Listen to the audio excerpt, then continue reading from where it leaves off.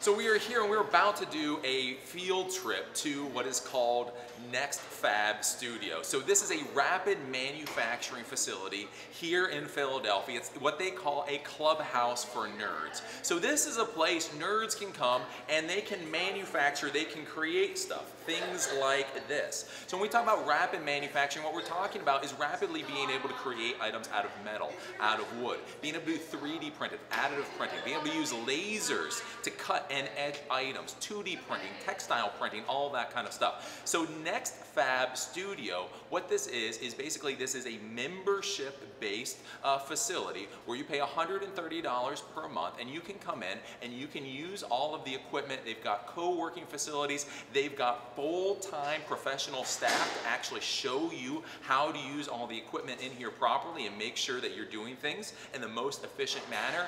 This is the type of place you can come to, and if you're thinking about creating a company, if you're thinking about trying to create a product, this is a place that you can come to figure out how to create the initial prototypes of the product, and not only that, but also to create the initial run of a product. So if you decide to create a widget, I don't know, something like this, you can come here, you can learn how to create something like this, you can create the prototype of this, and then if somebody decides, hey, you know, you go to Spencer's or you can go to some store and they say, hey, we want to buy 1,000, you can come in here and you can actually create your initial run of 1,000 to make sure that you have a viable business idea. So with NextFab Studio, they provide you all of these things. So again, not only can you learn how to do rapid manufacturing, not only can you prototype with rapid manufacturing, but you can also create a small business using their facility. So we're going to go in today and we're going to take a look at all of their equipment and see what all the amazing things are that they have to offer.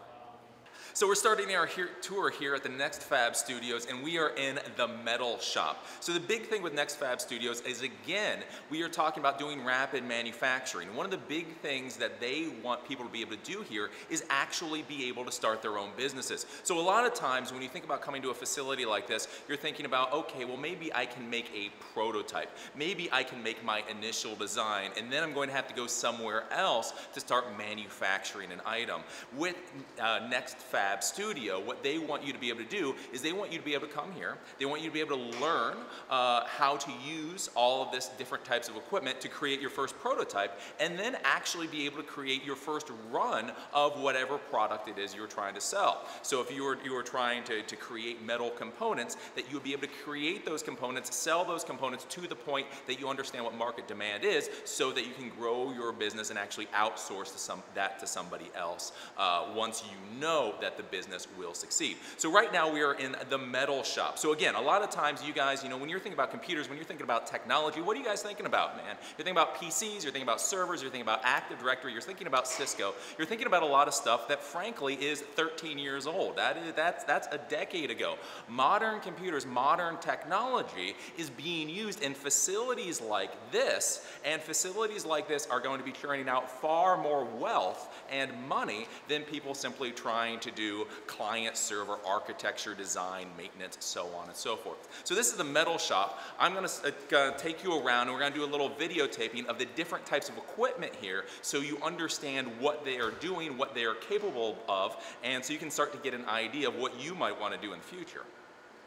So the first thing that we're taking a look at here is the CNC lathe. So a lathe, what a lathe does is it spins around really fast with material in the middle. And then what happens is you can either use a tool to carve away material as it spins around, or a drill to drill into it. So that's a normal lathe. The CNC lathe is computer numeric control. What that means is basically this is attached to a computer and it runs through a program. So you can put in one item, have this lathe create that item, then you just put in another stock piece of material, and it will continually recreate whatever it is that you've told it to create. So this is an item, just so you understand what a lathe does, is if you see the top here, it's carved away the different bits, it's put a little nick in the side.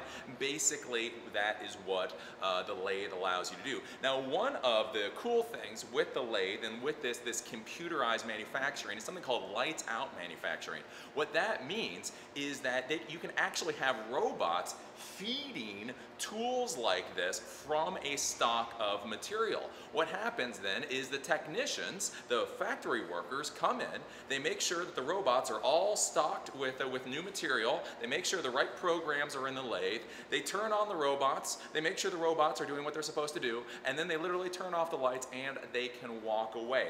That is how precise using something like a CNC lathe can be. You can literally, you decide whatever widget is you want to create, and it will create 1,000, 5,000, 10,000, 100,000 of them, basically as long as it continuously gets fed whatever material it is it needs to create that item. So let's go over, there's something called the CNC router that actually can carve the individual items that aren't circular. So now if you want to be creating flat metal components, you come over to one of these CNC routers, or this is more aptly called a CNC mill. So what this does is it creates items like this. So imagine that for whatever reason you need lots and lots and lots of flat metal pieces carved in a specific way. That is what this CNC mill would do. So you have this bed here that basically what's called, it moves on the XY axis, so basically moves front and back and left and right, and then there is a spinning tool up here at the top. That tool comes down and then the part moves on this bed so that it gets carved out. One of the cool things with a CNC mill is that there's actually, I think they said 24 or 25 different tools up here that can automatically be switched out. So if you have a program and whatever item it is you're trying to create requires different tools, while this thing is running, it will actually automatically swap out the tools and have it come down to produce the item. So this is what's called the CNC mill, and that's what it does. The cool part with this, and again, why you guys need to be understanding this as technology professionals, is so you're looking at this big industrial piece of equipment and you're going, Eli, what the hell does this have to do with servers? Right? But what you need to understand is that computers drive this. So a computer is connected to this. There's a specific piece of software that makes this thing run, and then there is an additional module that you purchase to make this do what it is you need to do. So when you're looking at items like this, don't go, Eli, I can't do it. It's too big. It's too expensive. What am I supposed to do with this, right? Because it's really easy to look at a PC. It's really easy to look at a smartphone or tablet and go, oh, I can fix that. But when you start looking at these really big things, you start getting a little scared. Just realize this very large piece of an industrial equipment all gets run from a computer that gets run through software that has configuration files that are dumped into it. And so all this is a very expensive peripheral to a computer. So let's go over and look at some of the other stuff that they have here in this really cool metal shop. Now the next cool part is this 5-axis water jet. So if you want to go out and you want to produce pretty intricate metal or wood components, you can use this 5-axis water jet to do it. So if you look here at this logo for NextLab, this is the type of thing that this 5-axis water jet can do. So it was able to do this, it was able to do this little stencil type thing, and it was able to do this item, which is either a flower or a propeller, depending on what type of person you are, what you think. Now the cool part with this, so the part with the water jet is the water jet actually carves metal and other materials using water going at supersonic speed with sand abrasive mixed in. That's how it actually goes through and it's able to cut the material. What makes the 5-axis water jet cool is a normal water jet is only one axis. Basically, it can only shoot straight down. So it can only, you may be able to move it around, but it only shoots straight down. The cool part with this is, as you can see, it's actually able to make 3-dimensional cuts. So that's what makes the 5-axis water jet look cool. So with that, basically we're gonna have the technician here turn it on, and we can see how this thing actually does its job, which is really, really, really cool. You have the center of the end there, that triangle, and then the base of the X has another triangle.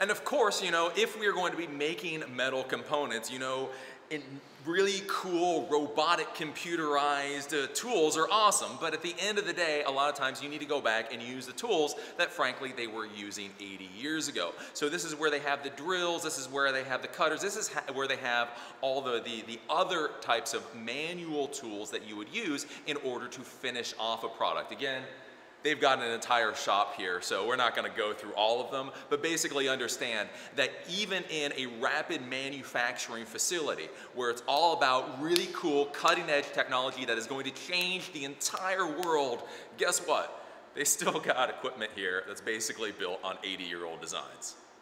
And of course, though, being in the metal shop, you know, it's really cool to be able to cut and be able to route and be able to lathe and all that, but at the end of the day, sometimes you actually got to be able to join components together.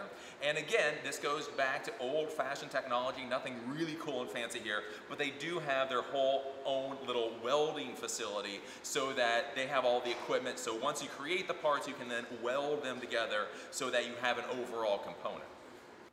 So whenever you think about modern manufacturing, of course, you know, we're thinking about the metal stuff, right? When I'm talking about having computerized robots build metallic objects, you're like, yeah, Eli, that's cool. When we talk about 3D printing, you're like, yeah, Eli, that's cool. When you talk about laser printings, etching in and carving stuff, you think, yeah, man, that's the future. Well, one of the oldest building materials, wood, is still very useful to use for many people. So again, when you're starting to think about things like rapid manufacturing, don't simply be thinking about the new stuff, you know, metal and 3D printing and all of that, but you can also be thinking about wood. So here at Fab Lab Studio, they actually have an entire wood shop so that you can prototype and actually manufacture wood items. So that's one of the really cool things that's here. So this is the CNC wood router. So we showed you the CNC metal mill out there, and that was used to create metal items. Now, if you're creating wood items, you would use this CNC wood router. So what's really cool with this is that you can create what is kind of called 2.5 dimensional items. So if you want to create a stencil out of wood like this, this is something that you can do. And this is probably one of those things you're thinking about, yeah, Eli, I understand that, that's kind of cool. But with this 2.5 dimensional, what this can do is this actually routes out not simply a stencil like this, but if you look at something like this, you can see that it looks almost like a 3-dimensional item. So you can see all the curves, you can see where it carves in, you can see where it did all that stuff. So this is what is called a CNC wood router, and again, this essentially plugs into a computer that is running CAD and some other specialized software. That computer is what drives this to allow you to make wacky things such as this item here.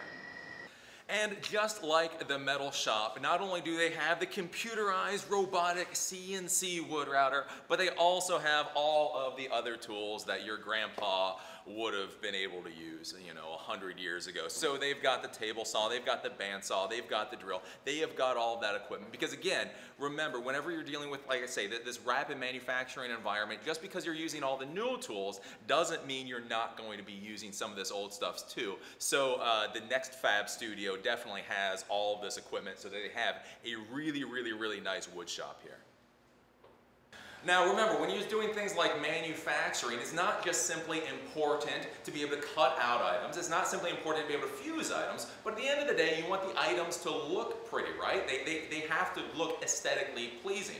So this place, this rapid manufacturing facility, would be incomplete if it didn't have a paint room. So they do have a fully industrial paint room here so that you can paint your items once you've actually created them. They've got this is a whole venting system, so basically this is all, you know, per OSHA, per NIOSH, per whatever standards. So they have the air circulation going through. These filters behind me actually capture all that paint vapor. So once you create your items, you can come in here and make sure they look pretty before you go off to sell them. Now, one of the things that really puts an icing on the cake for this Fab Lab Studio is they've even got a wet lab, which sounds, honestly to me, it sounds really cool and kind of like a bad idea all at the same time. But basically, if you are skilled and somehow you get enough permission to do it, you can actually come in here to use their equipment to work with chemicals. So if you're doing I don't know what the hell you're doing with chemicals, but you're mixing chemicals and you're trying to create the next great chemical concoction. They even have a wet lab in here to try to help you do that.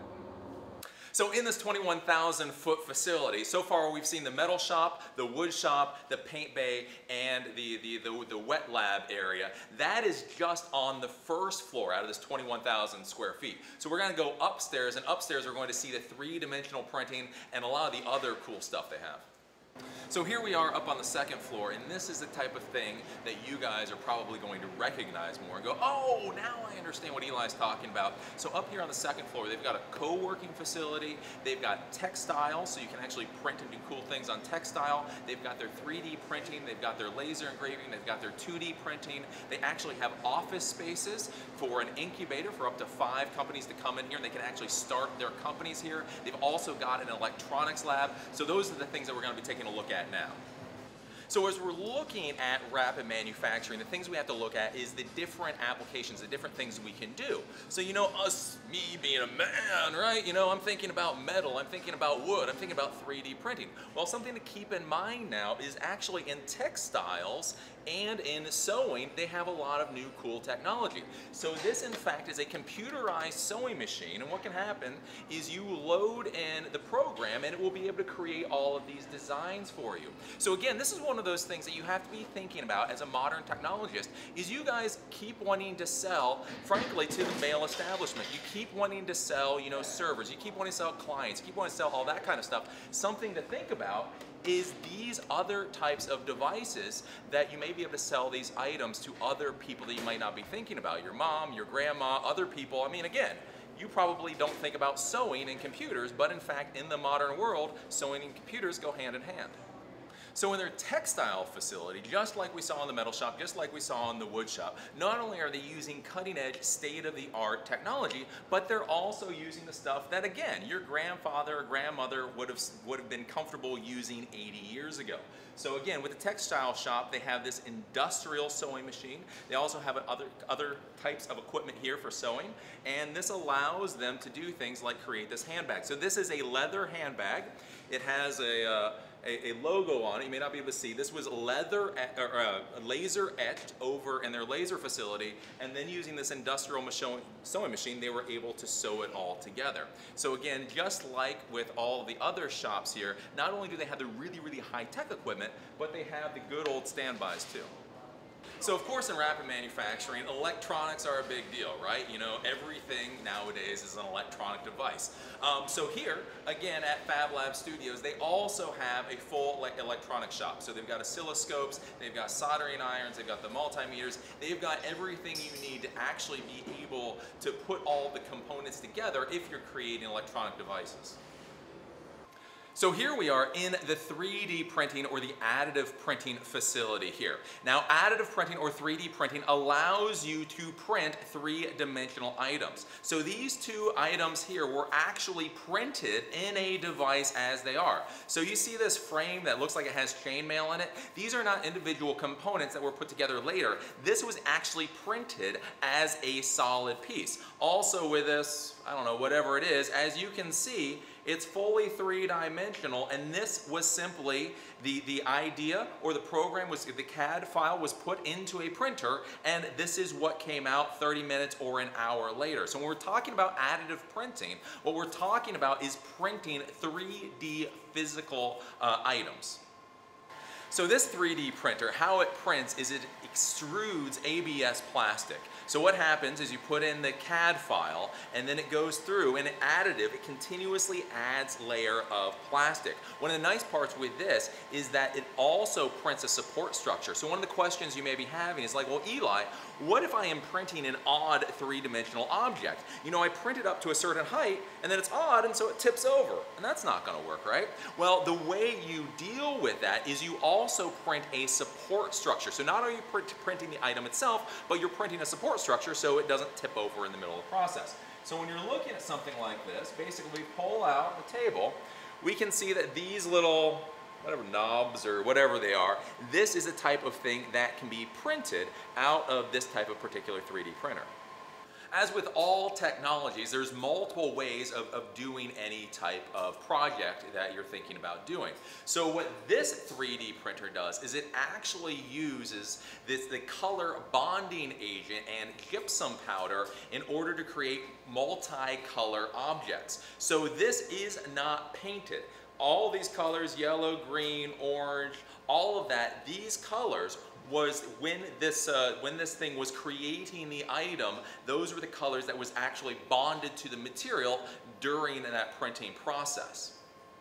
Now, if you're thinking about playing around with 3D printing yourself, they also have these what are called rep wraps here. So these are actually $1,000 3D printing devices to allow you to create three-dimensional items. So this is a really, really, really nice tool if you just want to play around in this genre. If you're like, 3D printing sounds interesting, sounds cool, but I'm nowhere near Philadelphia, but I would like to start playing with it. Well, they also, like I say, they have these rep wrap devices that you can actually buy yourself. So when it goes through and it prints the items like it's doing right now, one of the nice things with these rep wraps is that it's fairly inexpensive to do. So the items that I showed you before are actually kind of expensive. It was like $50 for those 3 little items that I showed you, because even though you're printing the material, the items yourself, you have to pay for the material that is getting printed out of, right? So that particular ABS plastic is pretty expensive. Now, if you use something like the rep wrap, it's able to use less expensive plastic. So an item this big actually comes out to only being about 25 cents worth of material.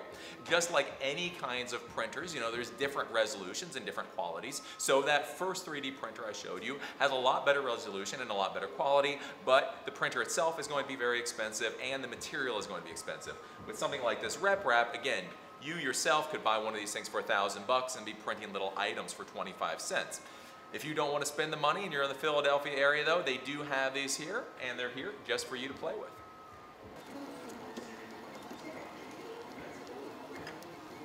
So in rapid manufacturing, when we're talking about laser printers, we're not talking about the printers that are sitting on your desk. We're talking about printers that actually have lasers in them in order to either cut or engrave material. So this was printed out of one of these industrial laser printers that they have here. So this is able to cut into wood, it's able to cut into plastic and actually cut out these designs. It's also able to engrave. So if you're looking at this and you see that engraved on here, so it's able to engrave metal and it's able to engrave glass. So all you do is you put the item in, you feed in the CAD specifications, and then away it goes and you get whatever it is, CAD file you put in. So now we're in the 2D printing area. So not only can you print 3D items, not only can you use lasers to print items, but you can just print really big pictures and stickers and magnets and that kind of thing. So this is what is called a vinyl cutting printer. And this is really cool because what happens with this is this can actually print in full color onto vinyl, but also cut out the vinyl at the same time. So if you're going to be printing, let's say, vinyl stickers, so you're going to be printing bumper stickers, something like that, this is able to print the actual picture onto the vinyl and then cut out that picture at the exact time. So when this comes out, you get a whole roll of whatever pictures it is, and you can peel them off just like stickers. So you can use this to do anything in vinyl, whether it's bumper stickers like I was talking about. You can use this to do car wraps that are done in vinyl. You're able to do this vinyl magnets. So if you're going to be printing out like promotional magnets for a client, that's something that this can do. So this is a vinyl cutting printer, and it's one of the really cool items here.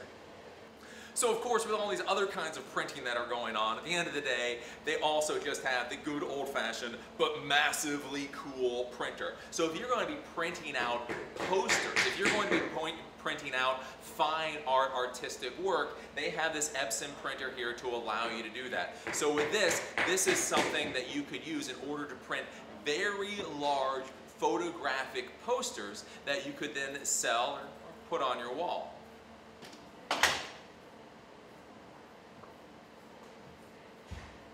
So finally, we've seen all of these really cool places where you can manufacture really cool items. So we've seen the metal manufacturing, the wood manufacturing, we've seen the paint shop, we've seen the wet lab, we've seen the 3D printing, the laser printing, the other printing, the this printing, the textile printing.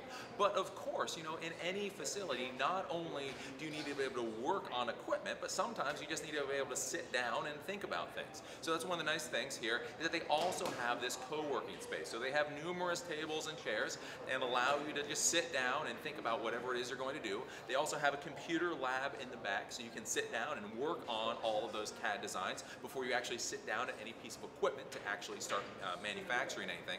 They have lockers at the back, so they don't have a lot of storage space here. Honestly, you know, this is not something where you're going to come with your own desk and a whole bunch of your own equipment, but if you have your own little toolkit, if you have some items, they also have a locker space to rent, and as I talked about when we first came up here, they have 5 offices that are part of their incubator. So if you are trying to develop a company and you're thinking, hey, I have a really great idea for some kind of woodworking company or some kind of 3D printing company, you can come here, you can work out of here for 3 to 7 months. You've got your own office space where you've got 24/7 access, so you can work out of the office, then come out here, use all the equipment as it's available, and really try to grow whatever it is you're doing. So basically, you know, with this facility, it gives you everything you need to really start your company. So again, you know, we're talking about manufacturing in America. They talk about manufacturing in America is dead, right? But mass commodity manufacturing is something that is difficult to do. But as I will say, as a business owner, many of us need small little widgets. We all know widgets. We all know items that we would be willing to buy, that we would be willing to pay very good money for, that simply have not been manufactured, simply have not been created. So with places like this, people can come here to design, develop those highly niche items and create businesses around them so that we all benefit. So this is a really, really, really cool facility, and I'm happy I've been able to do the tour here today.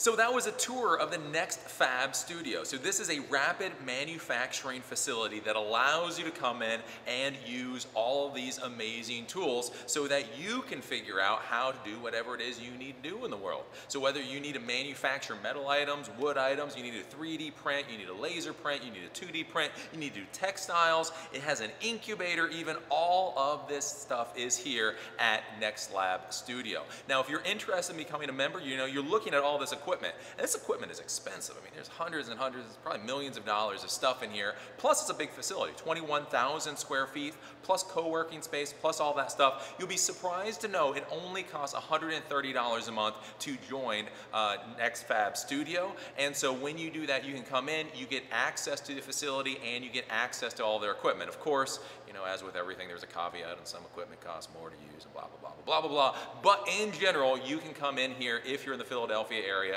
and use this place for $130 a month.